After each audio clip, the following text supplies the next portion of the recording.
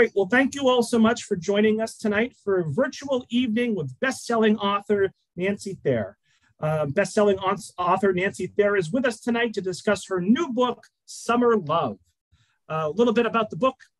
Old secrets come to light when four friends gather on Nantucket for a life-changing reunion in this heartwarming novel of love and self-discovery by New York Times best-selling author Nancy Thayer. Summer is in full swing on sunny Nantucket, and four old friends decide to hold a reunion on the island where they've made fond memories nearly 3 decades earlier.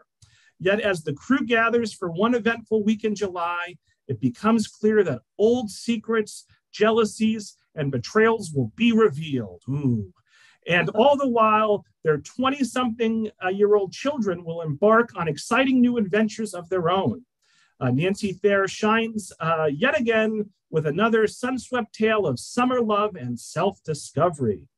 So Nancy Thayer is the New York Times best-selling author of more than 30 novels, including Summer Love, Family Reunion, Girls of Summer, Let It Snow, Surfside Sisters, A Nantucket Wedding, Secrets in Summer, The Island House, The Guest Cottage, An Island Christmas, Nantucket Sisters, and Island Girls. Born in Kansas, Nancy has been a resident of Nantucket for 35 years, where she currently lives with her husband, Charley, and their rescue cat named Callie. So all of us, let's give a big virtual round of applause to Nancy for joining us this evening. And Nancy, you can take it away. Thanks so much. Thank you, Robert. Can everyone hear me? Somebody said I was muted. No, they probably just didn't have their volume turned up, Nancy. Okay. That happens all the time. That happens with me. Hello, everyone. It's so nice to see everyone. Well, I'm not seeing you, but I'm sharing this moment with you. And it's immeasurable how much pleasure a writer gets from knowing that there's somebody out there who likes what she's written, who enjoys her novels. So thank you very much for coming. I'm here on Nantucket. I've lived here for almost 38 years with my husband. And today was the first really hot day. And so I'm trying to keep out of the glare of the light. I hope it doesn't drive you crazy. I wanted to talk about the book Summer Love and what inspired it, because I will start off by saying that I have written a lot of books, and I always knew that I wanted to be a writer. And I went to the University of Kansas of Missouri in Kansas City, and I have a bachelor's and a master's in English literature, which I got in 1966 without ever having to read a book by a woman. Yeah, so that was a long time ago. That was before Oprah. It was before Annie, what is her name? No, Gloria Steinem. It was way back then. And I remember thinking, I want to write about real families and real life, because I think there's a lot of drama and tragedy and joy and surprise in, Jill Burrell just said there's no visual. Yeah, Nancy, don't pay too much attention to the chat. I think she might be expecting slides or a PowerPoint presentation. What I'm going to do, though, is hide my screen so I'm not a distraction. But just know, Nancy, that I'm listening in and I'm watching. And if you need me for anything, I'm right here. But I don't want to serve as a distraction. I'll monitor the chat, though, and don't worry about folks in the chat. I'll take care of them. Thank you, Robert. Yeah. Thank you.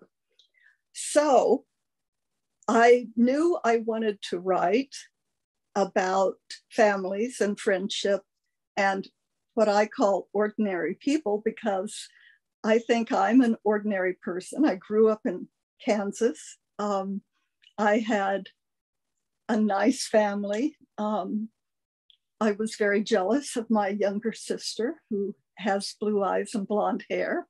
And there was so much drama in everyday life that was fascinating that I thought, yeah, this is what I want to write about.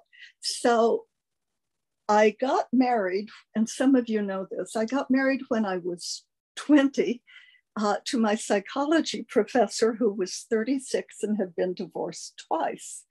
And I thought this was, hey, this is fabulous, this is fun.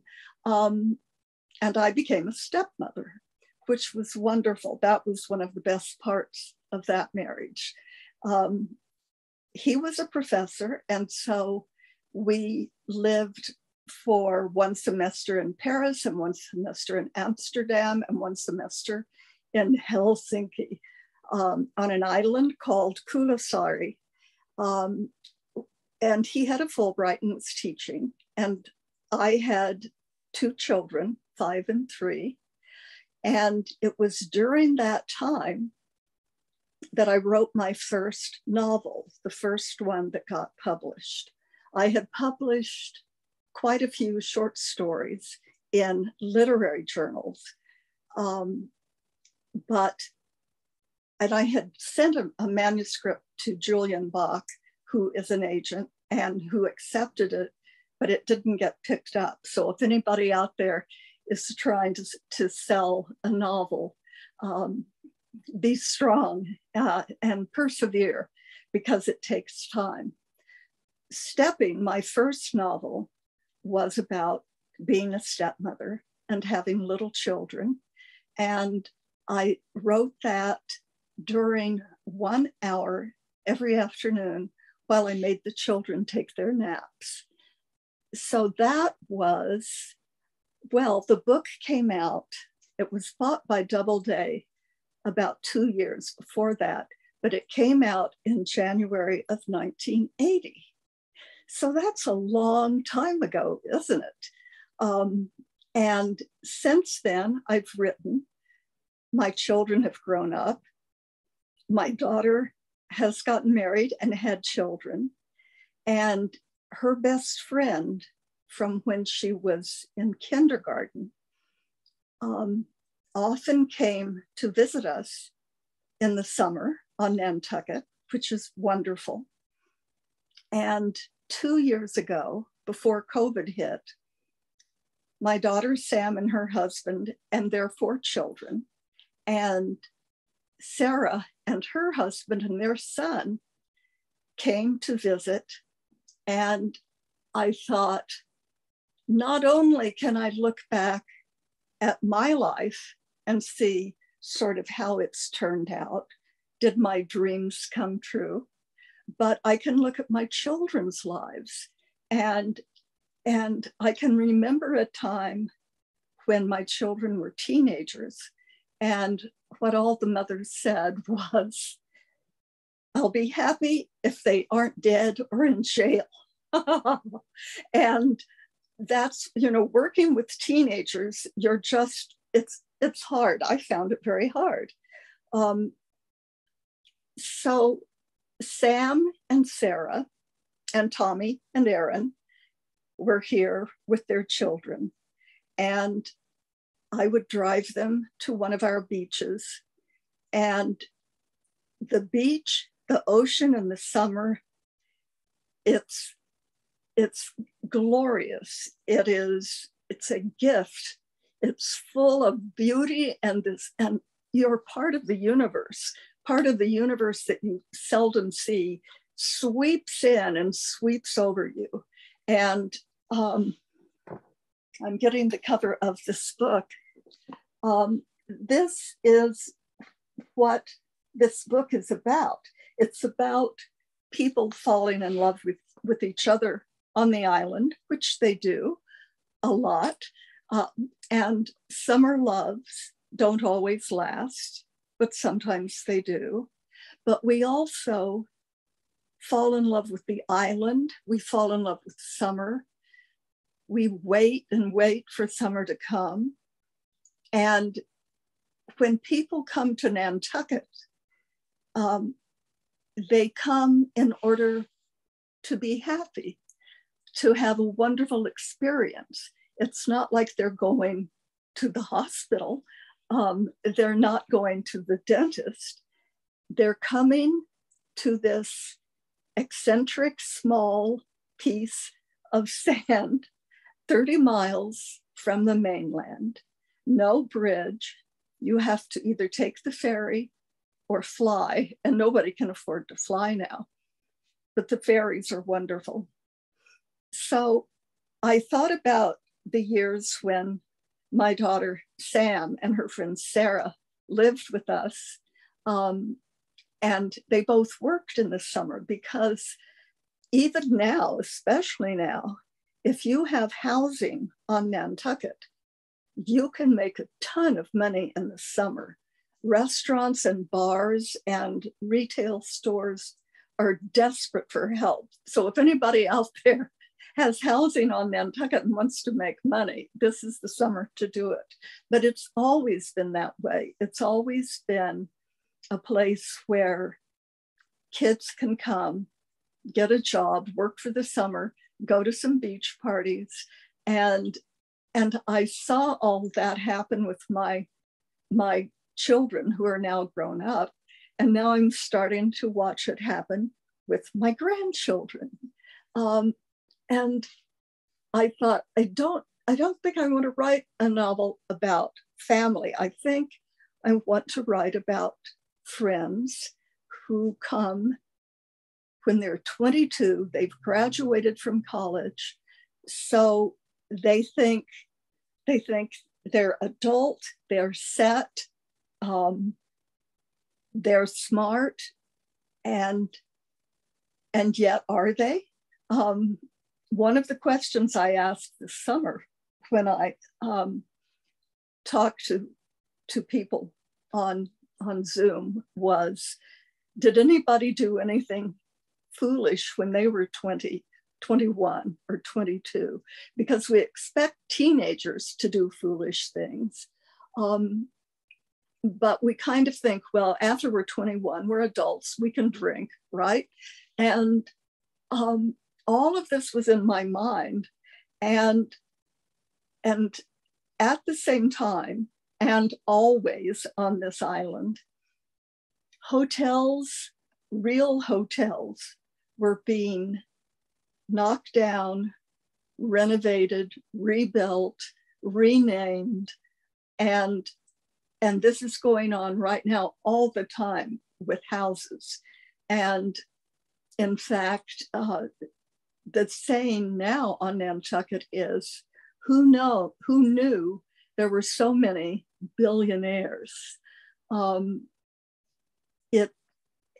The island is always changing, not just with the buildings, but also with the storms which sweep away the cliffs and the rising seas. But I thought, okay, I'm going to set this in 1995, because I think that's about the time my children were in their early 20s. And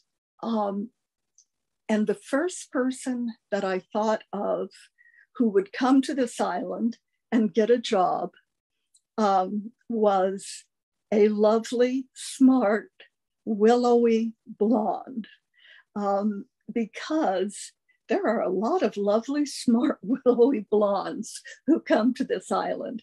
But I liked her. Her name is Ariel, and she's graduated from college. She's gotten a job with a real estate company, being the receptionist.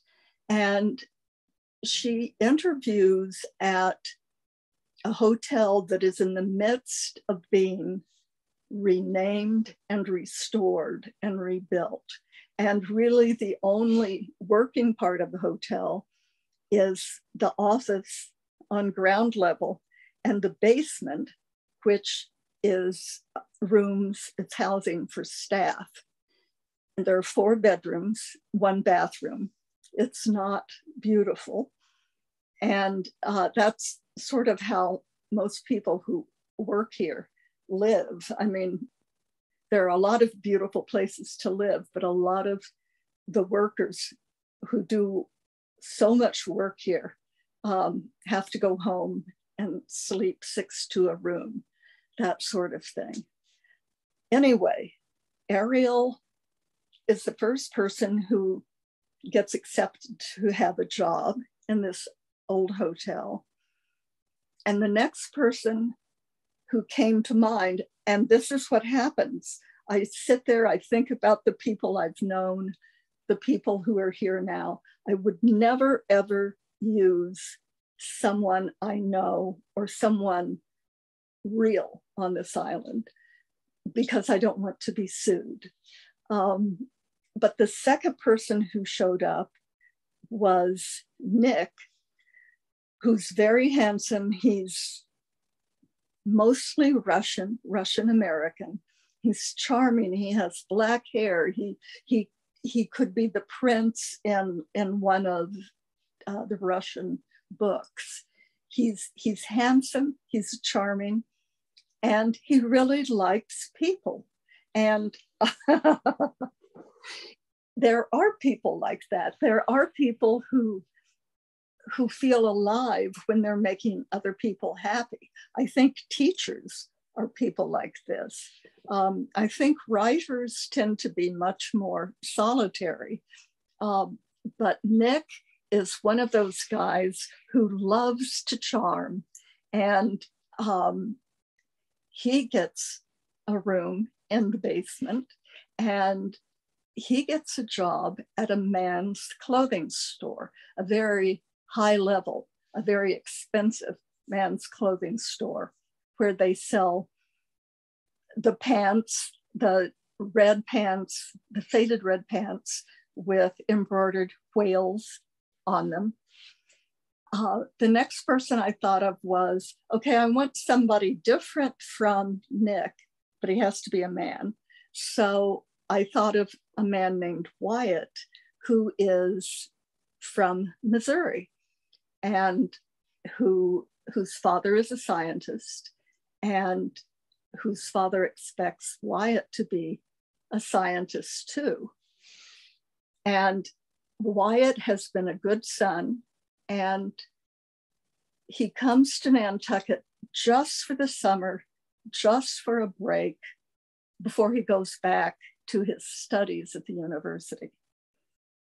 And then the final person who popped up is Sheila, who I really love. I feel very close to Sheila because she's from the Midwest. She's naive.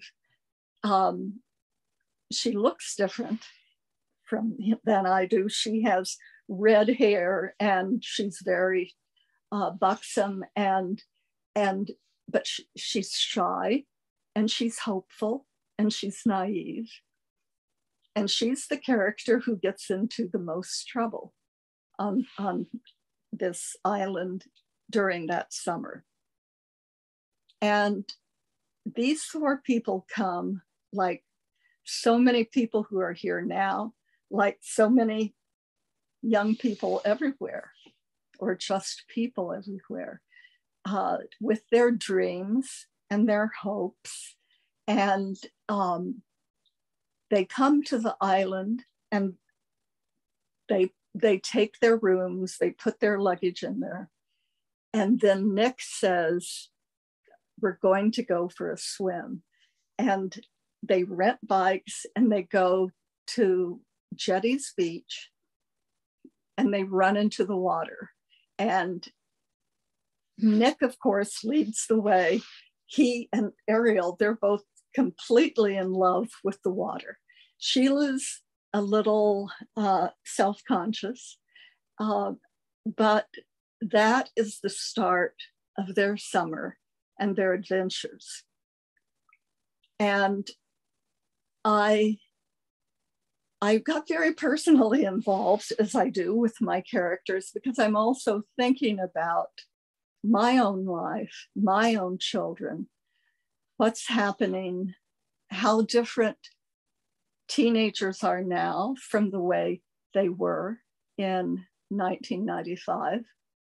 And so I have them come back for a reunion in 2020. And there are 3 children who aren't children anymore. They're 22. And they come with their parents and start up their own relationships. And maybe some of you have read the book, but I won't tell you what's going to happen, except that I knew I wanted these people to be happy. I knew, well, for one thing, because I was writing this book and thinking about this subject, I realized, and I feel guilty, and it's really hard to admit it because I always think, you know, lightning will strike, but my dream has come true. I always wanted to write. I wrote a lot when I was a teenager, and I didn't even send it anywhere. I didn't get my first novel. I didn't sell it until I was 33, and it didn't get published until I was 35.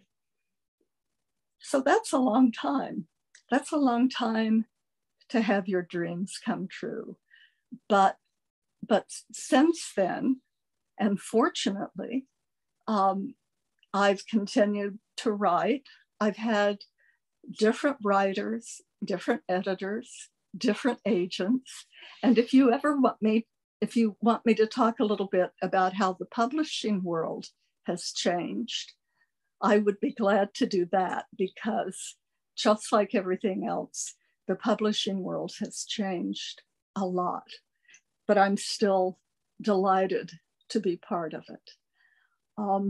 I can talk some more, but I'd love it if there are any questions, or if you have any topic you'd like me to discuss.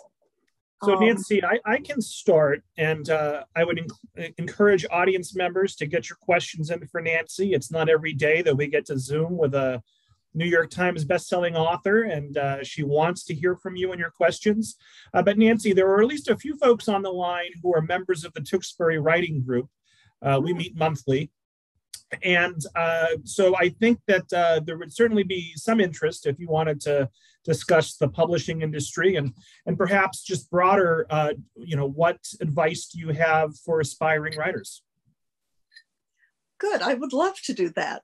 And I'm glad there is a writing group, because when anyone asks me for advice about writing, I always have two bits of advice.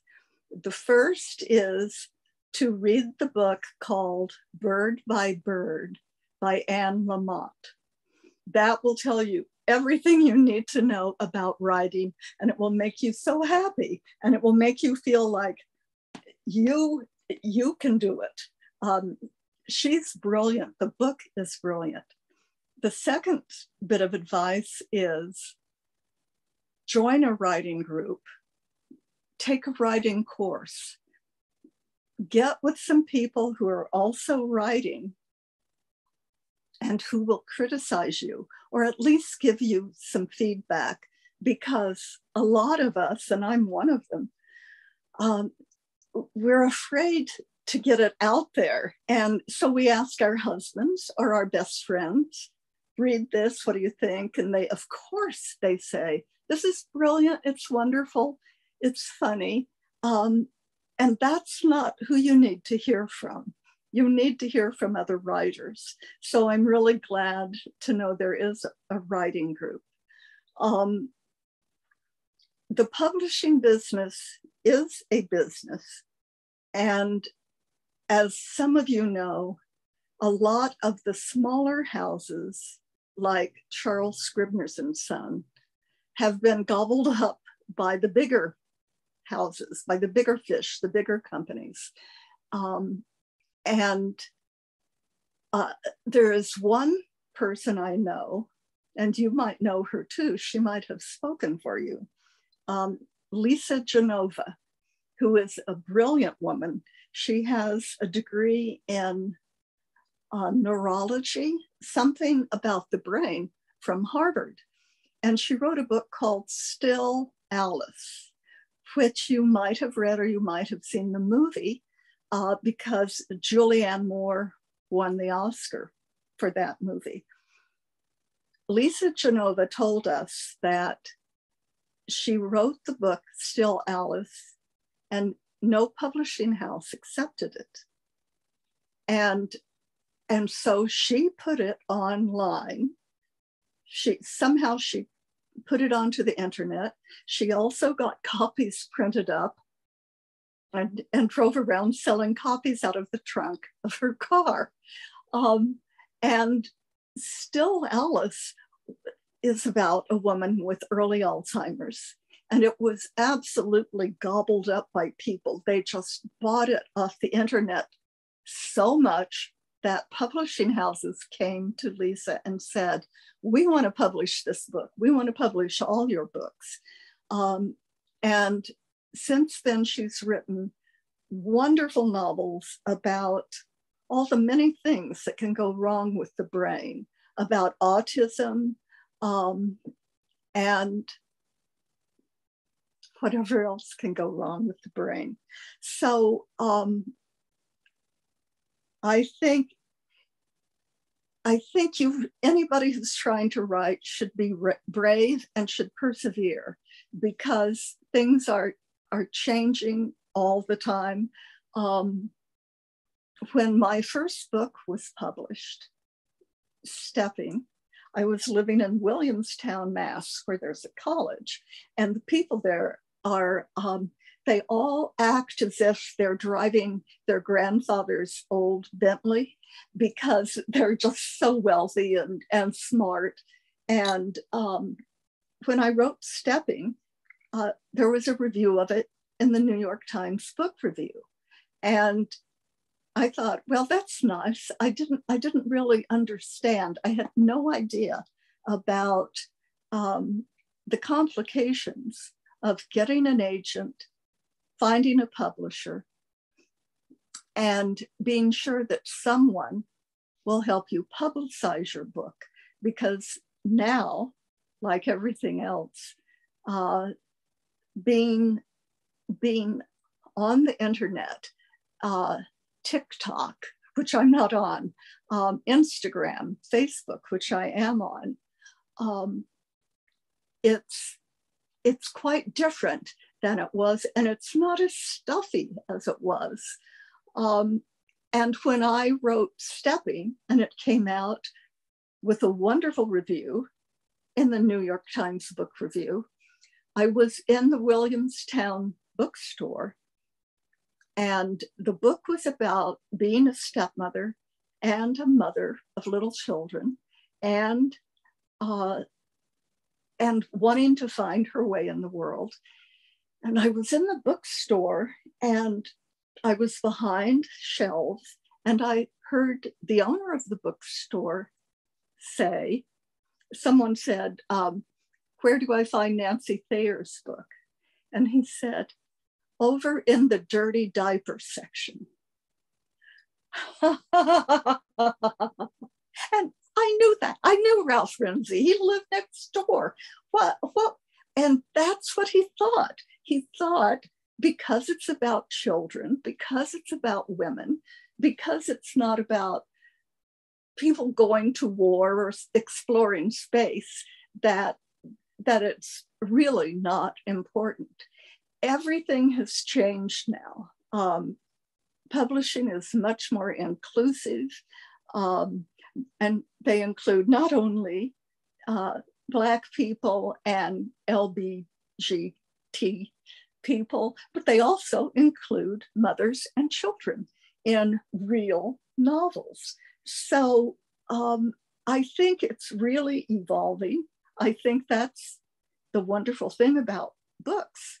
The writers are changing. There are new writers, so many new, wonderful, funny, serious writers, both male and female. And we actually did host Lisa, a matter of fact, in November, although she was not the featured speaker, believe it or not. She was actually the interviewer. She was the conversation partner for an author named Lynn Reeves. I'm not sure if you've heard of Lynn. Oh, I know Lynn. Yes. Yeah, she's wonderful. But besides Lisa, who are some of your other favorite authors? Kathy would like to know. Well, of course, I can name so many authors because I read a lot. I'm looking now at my pile of books that I have bought or received, and I'll tell you what's in the pile. Guilt by Jamie Brenner, who wrote a book called Blush, and she's brilliant and very sophisticated. Mary Kay Andrews, The Homewreckers, which is very funny and very, it's just wonderful, a wonderful summer read. And I have Jennifer Weiner's The Summer Place. I think that's what it is. And underneath that is a biography of Charles Lamb, who was an essayist in England and who was a friend of Coleridge and Wordsworth.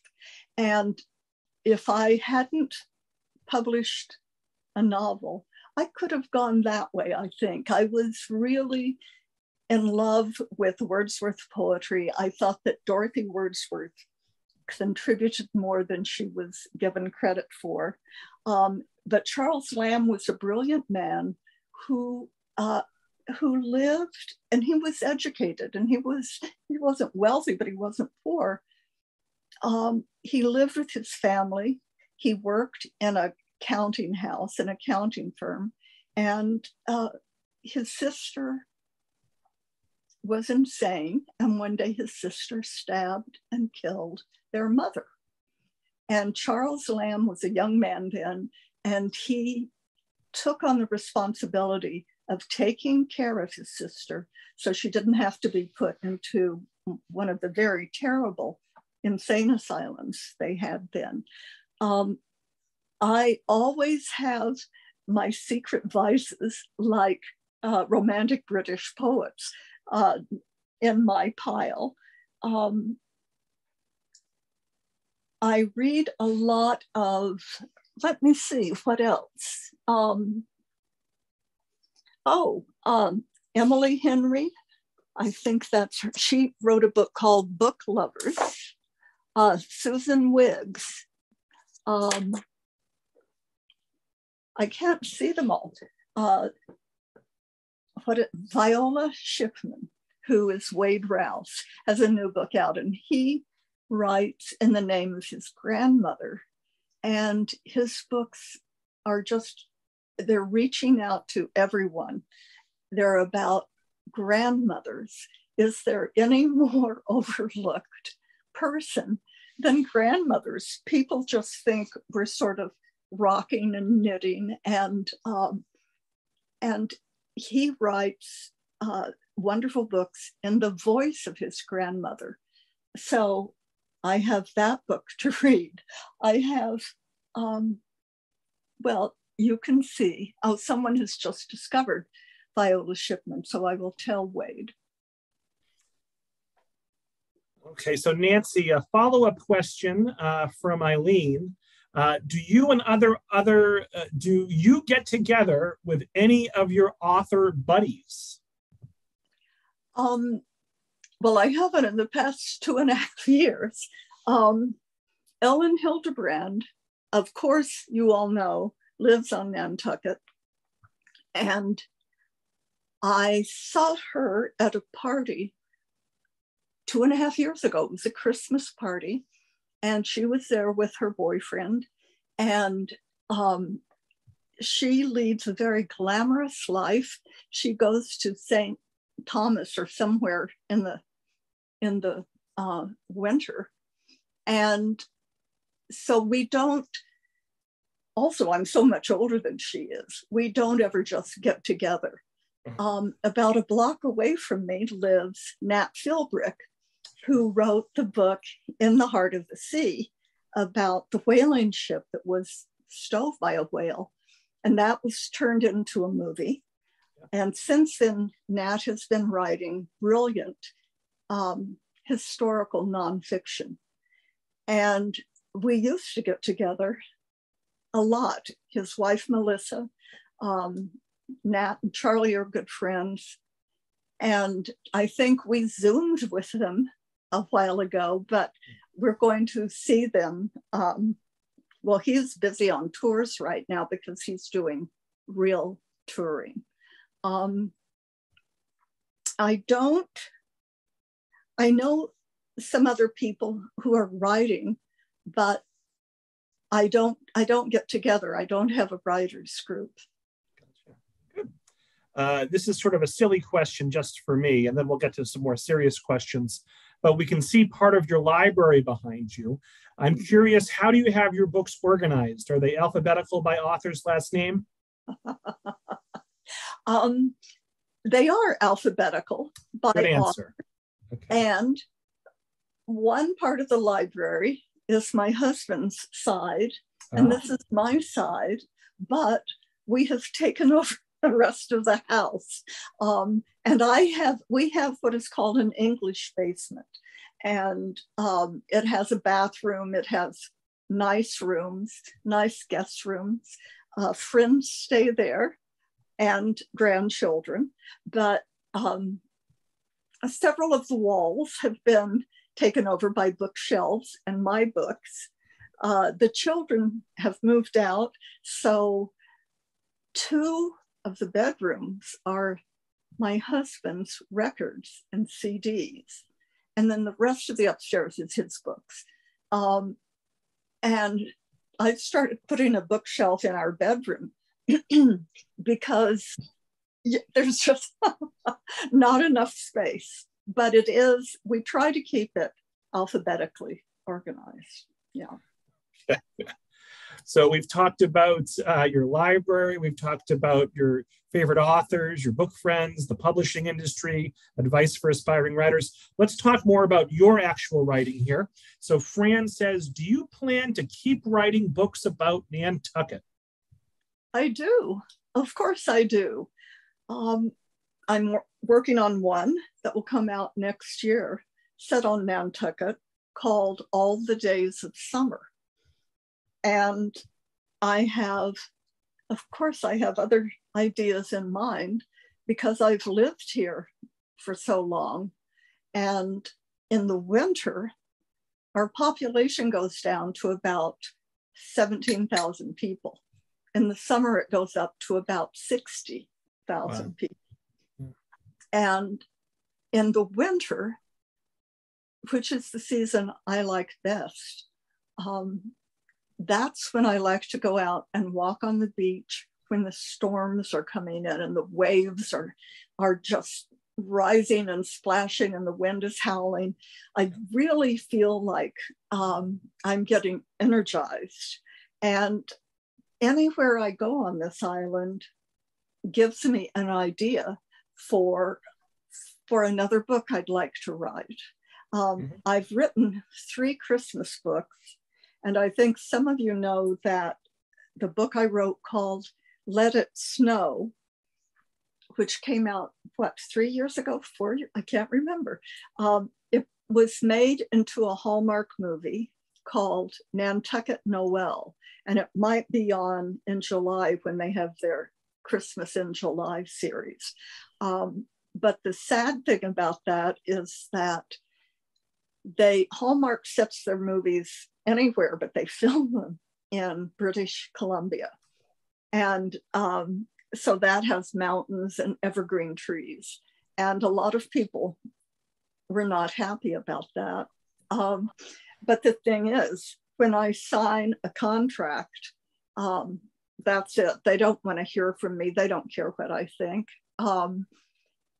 I don't mean they're not nice. They're just they're off on their own adventure.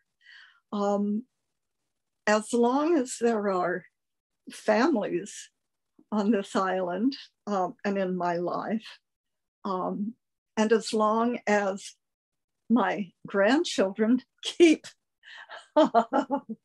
growing up and changing, then I'll be writing books. And Eileen has a related question. So aside from Let It Snow, have you ever been approached to make one of your books into a movies or a series? She says, I remember reading the Hot Flash Club years ago. It was so funny. And Eileen thinks that would make a great movie or a movie series.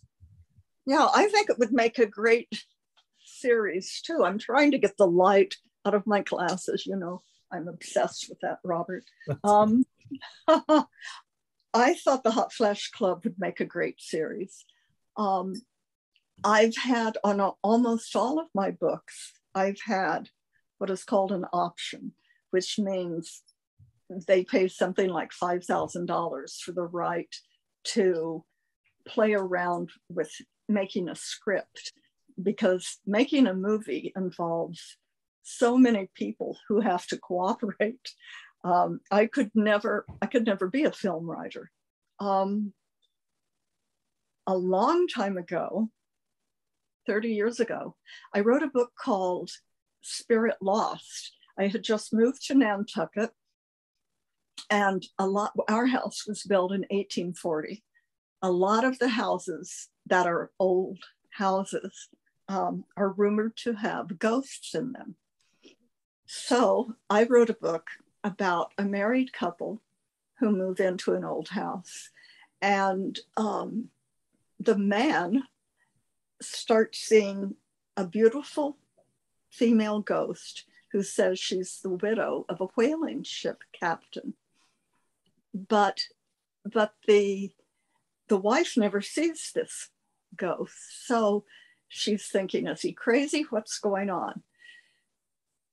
That book was bought by United Entertainment, and a man named Tim Rice, who had been an actor on a television show about a radio station, and I can't remember it, but he had, and he still might have, he had a studio where he made movies for Black audiences, starring Black people, that were not movies about the ghetto or hip hop or slavery. And he made a beautiful movie called Spirit Lost. And you can rent it, I think, on Peacock or Netflix or something. You can buy it on Amazon. I would warn you, there's a lot of sex in it. So you won't, I mean, really, in the movie, and not so much in the book, but the movie and it's beautiful, but you probably don't want to watch it with your teenagers. All right. Joyce asks a question, maybe more of a suggestion. You probably get unsolicited suggestions all the time. Joyce says, have you ever considered including in your book research comparing a Nantucket life for a summer to one on Martha's Vineyard? So in other words, comparing the two communities. Have you ever thought of that, Nancy? I haven't. I've been to the vineyard twice. I've been there twice. I know that our football teams are great rivals. The Whalers is what our football team calls themselves. And the Vineyards high school football team, I hope they've changed their names, because they call themselves the Grapes, you know, from the vineyard. So the Whalers are always saying, we're going to crush the Grapes. And it's a huge rivalry. And the vineyard is very different from Nantucket. It has so many different towns, so many different people, groups of people. And it's also 15 minutes away from the mainland. So it's, right, yeah, very easy to get to. So no, I haven't. We have a few more questions. Folks, I would encourage you to get in your questions. We might be able to squeeze them in. Anne wants to know, do you write for a specific time every day? So I'm not sure if she means, do you have a schedule where you write between certain hours, or maybe do you have a certain word count you try to reach every day? Walk us through a normal day for Nancy Thayer when she's writing a book. I love that question because I do have a schedule. I've had it, for 40 years. I get up in the morning, I make coffee, I feed the cat, yes, and I go up to the attic, which is now a beautiful place to be because we had a half moon window put in it and it looks out over the harbor. Not directly, there's some houses in between us in the harbor, but I can see the ferries come and go. I can see 2 lighthouses. But I have my computer away from the window because otherwise I would just sit there and dream. And I write until about noon. And that isn't always working. Some of it is sitting there and thinking and trying to figure things out. If I can get 5 pages a day done with 250 words on each of the 5 pages, then I'm happy. In the past, I'd say 5 or 10 years, I've added something that I recommend. When I go to bed at night, for some reason, I might be brushing my teeth or even getting in bed. My mind will say, okay, tomorrow you have to be sure that Wyatt goes down to the boathouse. And I know if I don't write that down, I'll lose it, I'll forget it. So I have my phone, my wonderful iPhone, and I send an email to myself. And if anybody read it, they would think it was kind of crazy. But I can start the next morning looking at my email, and there are my starting thoughts. I do that. I think I've done that every morning for a long time, for 40 years. And I don't often get dressed unless we have grandchildren here. Because if I go to get dressed, I'll think, I should exercise. I should do some laundry. I don't want anything else to interfere. And it's a wonderful way to live because it seems like my mind is set on that schedule. Well, it's certainly working for you. So you've touched on this a little bit during your remarks, but Joyce would like to know, do you use real people as an inspiration for your stories? I have to think about that. Well, I use my children. I use a lot of things from them because I've always taken things from their lives because it's not something I would dream up. There was a day when I was divorced and living in a small house in Williamstown with my 2 children, and it was spring and it was raining. And I told Sammy, my little daughter, grab your umbrella, which she hadn't needed. It was hung in the basement, in a little area of the basement. I said, bring your umbrella, you'll need it, it's raining. So she came out and she opened the umbrella and a dead mouse fell out. And,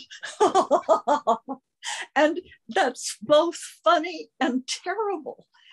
And I remember, because this is truly what happened, I remember thinking, what kind of a mother am I to let a dead mouse fall out of her daughter's umbrella? And I remember standing there and yelling at our cats. We had a cat named Fluffy and a cat named Blackie, and we had a dog named Penny. And I remember saying, why don't you guys do anything? You're supposed to kill the mice. And so that scene is in a book called Nell. Many of the things that I write about are inspired by my children, and also from talks with my friends, but nothing is ever anybody you could recognize. You would never say, yeah, oh, this is Robert Hayes. Uh-oh.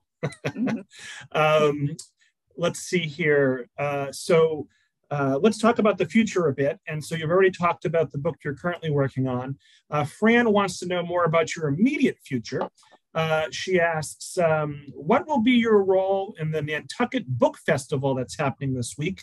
I will be missing it for the first time in many years and hope you will post about it on social media. Fran, I can't believe you won't be here. I hope you're well. Fran lives in California. She has the most glamorous, wonderful life. She goes to New York in the spring and sees all the plays on Broadway. And then she comes to Nantucket and goes to all the talks at the book festival. I'm going to give a talk at 2:00 this Saturday at the Athenaeum at our library. We're going to a dinner cocktail party after that. There are so many good, important writers coming. And this is the 10th anniversary of the Nantucket Book Festival. So it's going to be quite wonderful. And I'm sorry, I can't remember all the people who are coming. No worries, Nancy. So Nancy, we're going to wrap it up here. We just have about 3 minutes to go.